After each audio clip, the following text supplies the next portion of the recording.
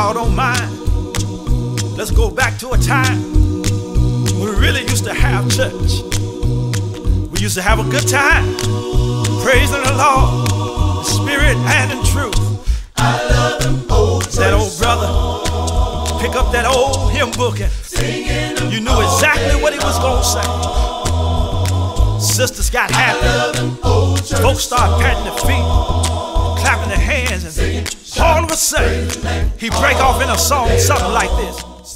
Let's look at Matthew chapter 5, verses 1 through 12. I'm only going to, I want to take a thought from 11 and 12 because there it gets personal. In the earlier verses, the plurality of the blessings and the promises of God and teachings of God. But then around the 11 and 12 verse, he begins to say, ye and yours. Notice that he starts off by saying to us that blessed are the poor. Now watch the plurality. The poor in spirit, for theirs is the kingdom of God. Blessed are they that mourn, for they, plurality, shall be comforted. Blessed are they that are the meek, for they shall inhabit the earth. Blessed are they which do hunger and thirst after righteousness, for they shall be what?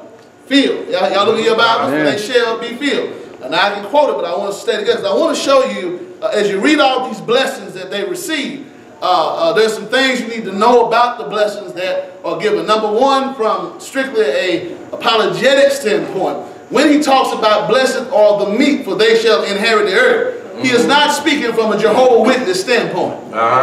He is not saying that God is going to redo the earth and the meek are going to come, the 144,000 will somehow come and live on the earth. God has said in his word that when time should be no more, according to Peter, 1 Peter, he says that when time should be no more, that God will come and the earth and the elements thereof shall be cast into the lake of fire. And so we know that God intends not to destroy the earth by water, but by what? Fire. But by fire next time. And so then what is the meek inheritance? Well, remember, Jesus is writing in the Old Testament writing in which there is bondage, with which there are folk who, the Jews are in captive to the enemies, which God had designed. And he is speaking of the return of Jerusalem back to the Jews, where they're no longer under bondage. The inheritance is not referring to the end time. It is referring to what Luke wrote in Luke 24 and Matthew chapter 24, when he talks about wars and rumors of wars, or the desolation of Israel, and Israel now arising from the ashes. And so blessed are the meek in heart. He is saying that one day the meek in heart, those who are meek in heart, will see Jerusalem back to where it is. And so when we read these great scriptures, there's some things that we read over, we miss sometime, and I want to show you that. Number one, the scriptures that we read, blessed are the pure in heart, blessed are the meek, blessed who are hungry, blessed are those who are peacemakers, blessed are the pure in heart. He is not referring to people who are broke and busted and disgusted. He's not referring to people who are just sick and tired of being sick and tired, but he's referring to people who in the face of all of this still give him glory and praise. Amen. Because I don't know about you, but sometimes, even in my spirit, sometimes the only person that talks to me or listens to me is God. Sometimes the only person I have to talk to is God. And so I might be poor in spirit, but I have not stopped seeking God. Amen. He says that when you have a disposition, that when your spirit is down because of things that you're dealing with, you still know how to say thank you, Jesus, and help me, Jesus, and glory, hallelujah. And when folks are acting a fool all around, you still can just lift your hand and just shout thank you, Jesus, anyhow. He said you already blessed. He didn't say you were going to be blessed. He said the person that you see that is poor in spirit and still seeking me is already blessed. That's the first blessing of the text. So there is a blessing within the text, and then there's a blessing to come within the text. Folk that can't praise God are not blessed folk. Amen. Folk that sit here right now that can't praise God because you don't realize how blessed you are. I don't know what you're going through, but I can tell you this. You are blessed by God. You didn't have to get up this morning. You don't have to have your house you're driving in.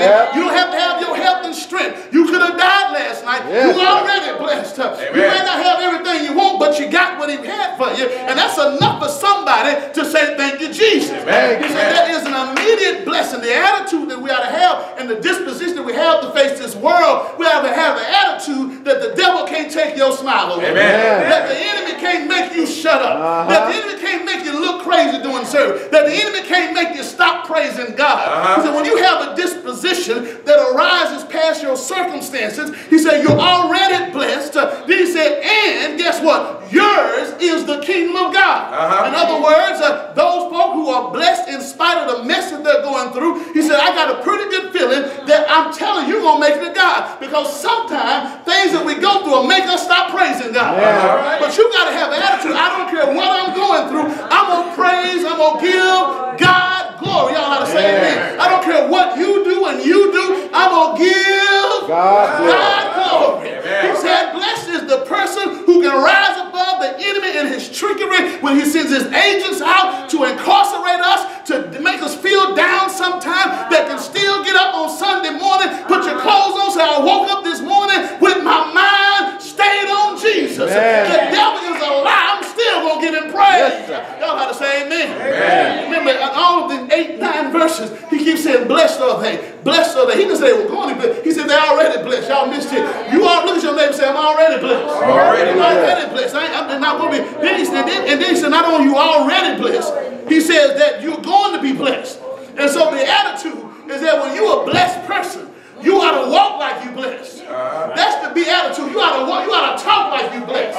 You ought to smile and raise your head up like you blessed. I don't care what you're dealing with. You need to realize you are already blessed in Christ Jesus. Y'all ought to say amen. Oh, when I look at this wonderful pair of scriptures, I look at some of the misteachings that have been taught. When he's used the word, the poor in spirit, is not referring to financially poor. But what he is referring to is sometimes, and I know you can relate to this, that sometimes my spirit is not where it needs to be. All right. Yes. But all the time, my mind is stayed in God. Yes, sir. Am I right about it? Right about sometimes folk can get on my nerve. But I still keep my hand in God. In the master's hand. Am I right about it? Sometimes my mistakes make a mess of my trajectory. Right. But I still got my mind on Jesus. On Jesus, am I right about it? So when you reach that maturity in Christianity, no matter what your credit score say, you still say thank you, Jesus. Anyhow, am I right about it? I read in the Bible in James chapter 2 and verse number 5, hearken, my beloved brother, have not God chose the poor in this world, am I right about it? But they're rich in faith, am I right about it? I might not have $25, but I'll walk right down to the dealership and sign my name like I got for. God, am I right about it? This in my pocketbook, am I right about it? I might not have diamond in the back, sunroof top, and can't even gangster lean. But I can praise walk, am I right about it? I can give him praise anyway, because I got 2 feet. Some folk don't have him around. I don't know about you, but I read the scriptures. I don't find him talking about the outward circumstances. Some of us are pretty poor in spirit. Why are we poor in spirit? Because we allow the outward stuff in our life to mess with our spirit. But let me tell you what the old folks used to say. This joy that I have, the world didn't give it to me. And you Negroes not going to take it away. Y'all got to say amen. I'm going to praise God anyway. God is alive. I don't care how you come in here looking, batting your eyes, acting like you ain't never seen it. I'm going to give him glory because God has been good to me. Y'all say amen. And if God's been good to you, you ought to shout amen. You know God has to do nothing for you, old rascal. And let me tell you, can I tell y'all this? Can I stop by and just stop? This is my sermon, but I'm going to stop right here. The way some of us live, and the way some of us carry ourselves, we know God good. Am I right about that? Amen. We know God good because I know if I was God and I was seeing some of y'all show out like some of us do. You too. You don't tell me. Because you said don't get to see that some of us showing out. I'd have been them kill you a long time ago. Amen. I'd have struck you with lightning last night. Amen. I'd have hit you with something this weekend. But God is rich in mercy. You gotta say amen. That's why I can smile when I really feel like crying. That's why I can lift my hands when folk talk about When folk persecute me, I can still raise my hand up because I'm not living for what I'm going through. I'm living for where I'm trying to go. Hey, and that's what's wrong with some of y'all. And let me tell you, some of y'all going to let some of these devils stop y'all from going to heaven. Yeah, some of them let y'all come. Listen, God says you're blessed even to look at. When I look at you, I want you to see this. I know you don't feel good sometimes. All right. I know life gets hard sometimes. I know you get sick and tired of being sick and tired. All right. But you just keep on praising God. Am I right about it? I know that you need mercy. I know that you give mercy because you need mercy. Am I right about it? Somebody in here is unmerciful because they think they don't need mercy. But I read in the Bible, he said, blessed are the merciful.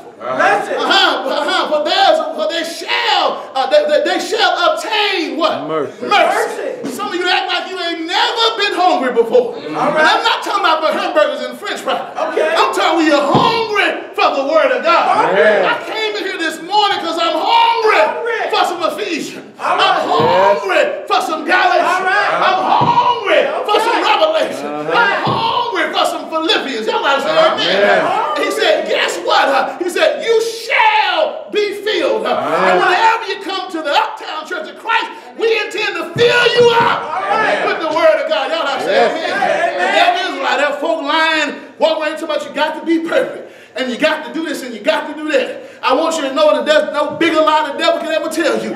On your best day, you will never be perfect. I don't know who you think you are, but all have sinned and come short of the glory of God. But don't you sit down and act like you can't mess up. Don't you walk around and act like you don't need God. Don't you sit down and act like you got it all together. Because every one of us need the Lord. Am I right about it? But he said that you are blessed in spite of the mess that you're living in. And as long as you don't allow your circumstances to circumvent your praise and your glory, everything is going to be all right. Look at the scriptures. He says to them who are about to go through some trials and tribulation, in this disclosure unto them, that there's an attitude that you got to have as a child of God. That attitude is contrary to the false teaching that men have tried to build churches on. The attitude of God sure have brought me through something is not working in 2016. It's not what God is bringing you through. It's where God is taking you. If you remember the old story of the young man who was trying to get to Mount Olympus. You remember Mount Olympus was, in Greek mythology, a soul where he talked about where all the Greek gods were. I'm just telling you a story. I'm not saying I believe in it. Don't you go ahead and lie on me. I ain't preaching about no Greek gods. I'm just trying to help you relate to this. Amen. Don't you go on, I know y'all, some of y'all are lying. Amen. Y'all tell all kind of men are lies on somebody. Am I right? I'm trying to help you relate to how you're going to make it through this life, because I got a feeling right now as I'm teaching that some of our problem is that we think Christianity is to get us through something. It's not getting you through something. That's your problem. Because every time you get through something, you say, oh, look what the Lord brought me through. And every time you get to talk about God, he brought me through.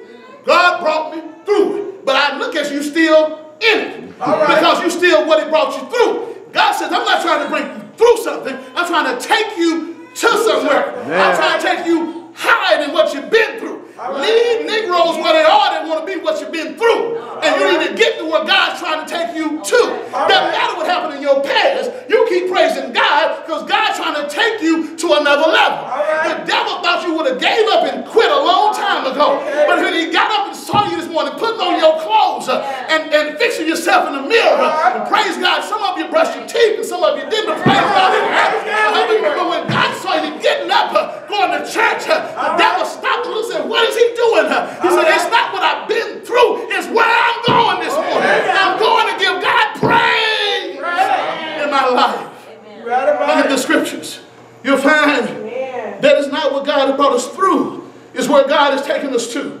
Listen to the scripture in Acts 14 and verse number 22. The Bible says that we through much tribulation must enter through, it's through much tribulation that we will enter into the kingdom of God.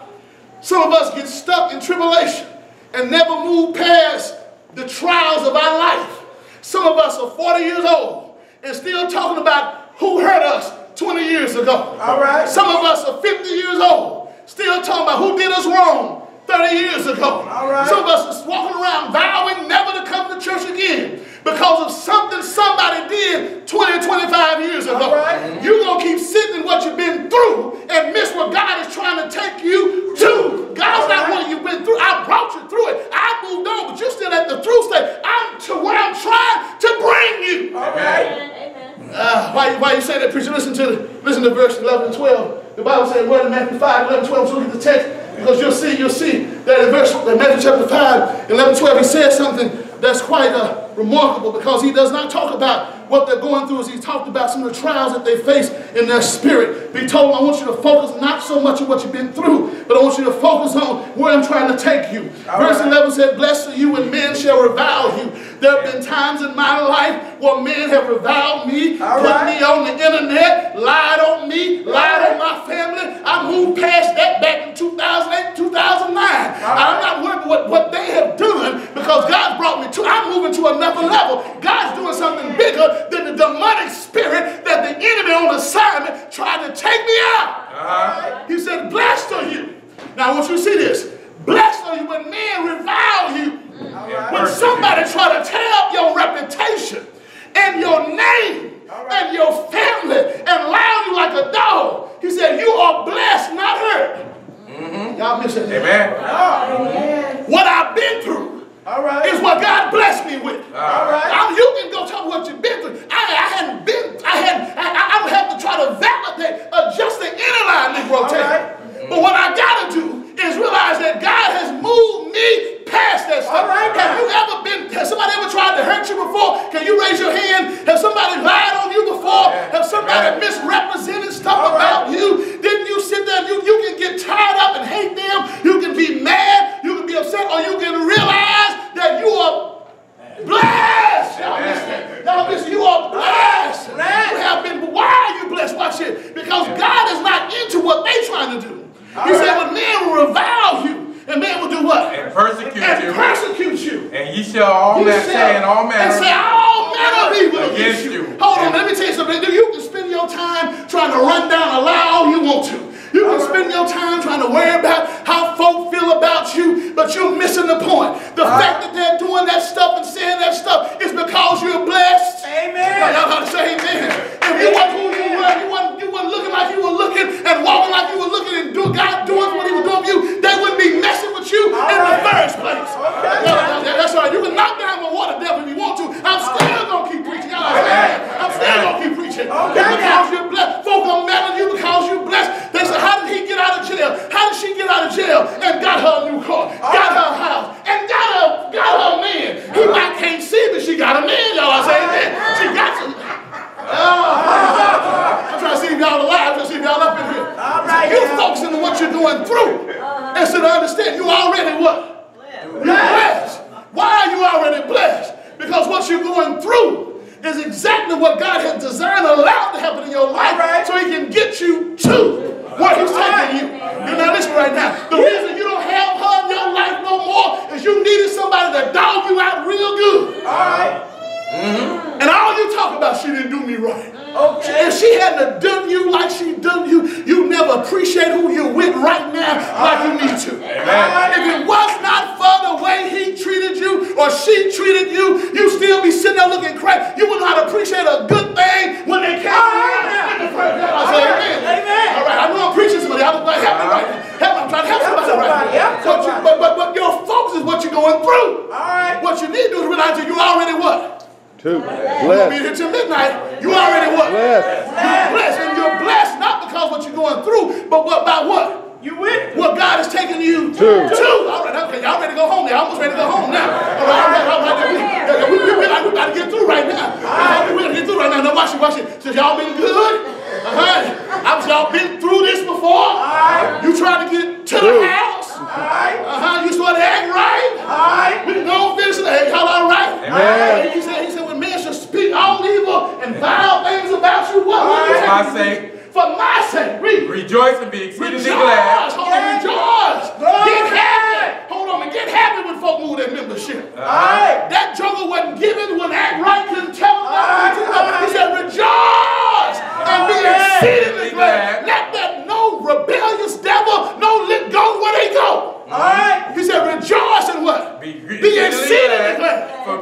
great. I'm trying to take you to your reward.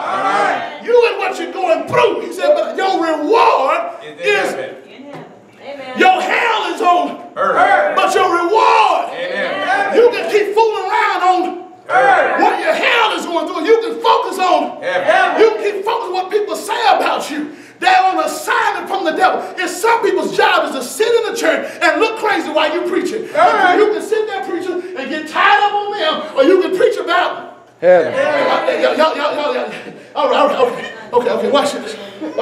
I'm almost through, I promise you. All right, I need 5 people full of the Holy Spirit. Shout amen right now. Amen. But he says in Psalms 23, yea, though I walk what? Through the valley. Yea, though I walk what? Through the valley. You're not staying in the valley. Some of you done stopped in the valley. You're depressed. In the valley. You're miserable. Yes. Folk don't like being around you. Every time they say something to you, well, you know, it ain't going good for me. I ain't had no good luck ever since Brother Brown died. I ain't had nothing. He used to help with a chicken or two, but I'll tell you, I'm just going through so much. And you know, every time I get 1 foot forward, I get another foot back, not 2 foot back. But it ain't going. I try to run from you every time I see you, because you're always going through something. All right. Do you understand that your blessings are not in the valley? But God's trying to move you to somewhere. He's already put your reward ahead of you. Yes. Not only your reward in heaven, but your reward here.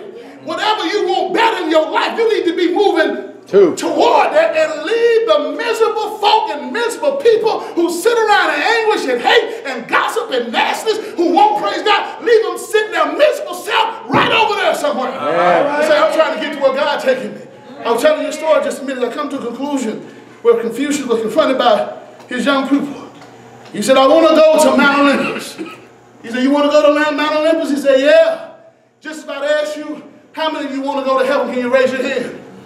Everybody raise their hand, except crazy folks won't raise their hand, but you want to go to heaven, you raise your hand. Am I right about it? And so he said, well, if you want to go to heaven, to Mount Olympus, he said, you get on that road out there. You see that road? He said, yeah. He said, I want you to follow that sign, and don't you turn, don't move until you get to Mount Olympus. All right. He said, you're going to see some U-turns. Keep straight until you see a sign that says Mount Olympus. You'll see a sign that says Mount Olympus, 25 more miles. He said, I don't care what you do. You keep straight going down or going on up that road till you get to where? Mount Olympus. You'll find people with flat tires, and you'll find people with car trouble on the side of the road. But you got to keep going straight. And he said, if you just stay on the road to Mount Olympus, you will get to Mount Olympus. Church, I stopped by to tell you that if on your journey in life, that when you read the map of the Bible, it'll tell you that broad is the way, but straight is the way that leadeth to salvation. Am I right about it? He says, I am the way, the truth, and the life. Am I right about it? I'm glad that when I start moving, I'm looking for what God has in front of me. And as I read the scriptures, I'm reading the signs that are pointing me on the glory. Am I right about it? You remember what John said in John 14 and 1 through 3. Am I right about it? It says, in my Father's house there are many mansions. But I got choked up at your house. Had I not stopped at your house, I could make it to my Father's house. You need to take care of the stuff in your house. And I'll take care of the stuff in my house. Because I'm not traveling to get you your house. I'm trying to get to God's house. To my Father's house. Why are you trying to get to my Father's house? Because in my Father's house there are many mansions. Am I right about it? If it were not so, I would have told you. And if I go and prepare a place for who? For you. I'm not down here on this miserable earth. But when I go and prepare a place for you, I will come again and receive you to myself. Am I right about it? I'm not going to stop till I get to the Father's house. Am I right about it? 2 Corinthians chapter 5 and verse number 1. If this earthly tabernacle, that is this house, were dissolved, I have another building eternal in the heavens, not made with hands. I'm not even trying to find the church house. I'm trying to find the Father's house. Am I right about it? it. I'm glad today that when I get to the Father's house, the Bible says in 2 Corinthians 5, 6, and 7 that we know to be absent from this house is to be present in the Father. Am I right about it? I'm not going to stop till I get to his house. You might not see me in this house anymore. You might not hear this voice anymore. But rest assured, I'm on my way to glory. You might not encourage me on my journey. You might not even think I'm going to make it. And I'm so glad he has the keys to the house. If it was up to some of y'all, I could never get in the house. Y'all won't even say amen when I'm preaching. Nasty devil won't even encourage somebody on snake-faced weasel. Won't even shout, thank you, Jesus, and help a brother out. Am I right about it? On long foot back. Am I right? I'm glad when I get there that you don't have the keys. Because if you had the keys, well, nobody get to heaven. Am I right about it? Oh, yeah, when I get there, I'll get there because I kept my mind focused not on what was happening here, but what God has for me. Not what I went through, but what God has set in front of me. I believe that God, and I declare right now, that God has set something wonderful in front of you. If you move past your 8-year-old childish behavior, I believe that God set something in front of you next week, Monday or Tuesday this week. If you'll just get out of last month, I believe that God has something special, a reward for you that's waiting right now. If you'll just stop dwelling on everybody else's business and stay on the road, on your road to glory. Aren't you glad that somebody said that when the road is called up yonder, I'll be there? Am I right about it? Revelation 20 and verse 22 and verse number 14. I'm going up yonder because I have a right to go up. Am I right about it? Blessed are they that do his commandments. See, God's not just going to let you get to where you're going and you're doing what you want to do. He said, blessed are they who do his commandments because they have a right to the tree of life. They have a right to glory. Have a right to what God has for me. Am I right about it? When we come to a conclusion, we'll find one of the most wonderful scriptures that we can find in the Bible, where he asks the question, who are they?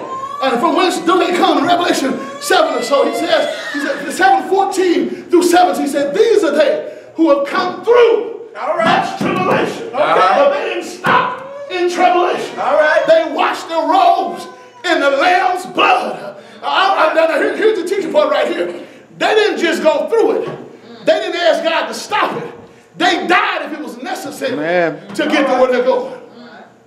You're not going to get what God has for you until you're ready to die for what God has for you. Until you're ready to spiritually stop being the old you and let God create the new you. Until you stop letting the devil take your joy away. Until you stop letting the devil use our children, our husband, our wives to steal us away from the church. He said, you got to reach a point where you're not in your EQ, your emotional